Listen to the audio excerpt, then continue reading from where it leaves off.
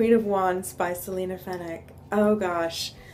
Another one of those artists that I am still a little fangirl around, even though she's the nicest person ever and totally human and wonderful, and gosh, she's so talented, and I admire her on so many levels, not just as an entrepreneur, but as a creative spirit who really has done so much. She's published, she's done her own oracle deck, she's written books, she does like everything. It's incredible, and she's also a mom, so I'm not really sure how she does it all, and is still a mom. These people are amazing. I really admire all of these artists that are also moms, because I know it takes up so much of their time and their passion to, you know, raise their child, and I can't imagine having a lot left over for their art, but they do, and they do really, really well, and I really respect that, and Selena's definitely one of them. So I'm sure you've heard of her, but if you haven't, please check out her stuff. Here's her URL.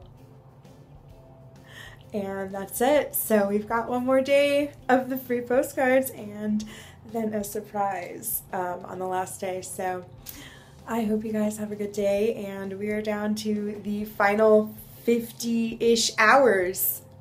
So exciting.